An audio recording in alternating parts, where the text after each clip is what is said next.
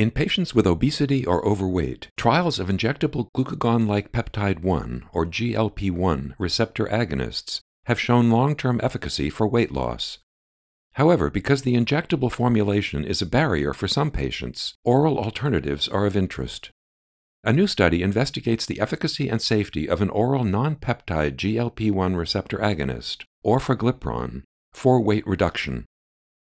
In this Phase 2 double-blind randomized control trial, 272 adults with obesity or with overweight plus at least one weight-related coexisting condition and without diabetes were assigned to receive one of 4 doses of orforglipron or placebo once daily for 36 weeks.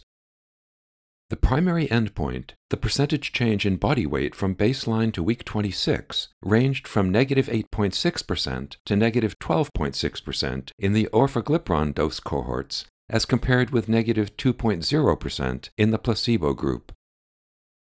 Among secondary endpoints, the percentage change in body weight at week 36 ranged from negative 9.4% to negative 14.7% with orforglipron, and was negative 2.3% with placebo.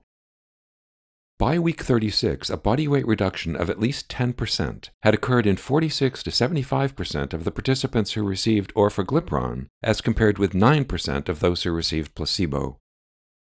Adverse events occurred more often with orforglipron than with placebo. Mild to moderate gastrointestinal events were most common and included nausea, vomiting, and constipation.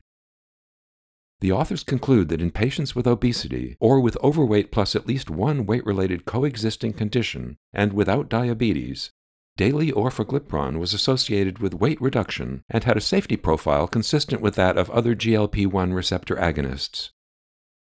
Full trial results are available at NEJM.org.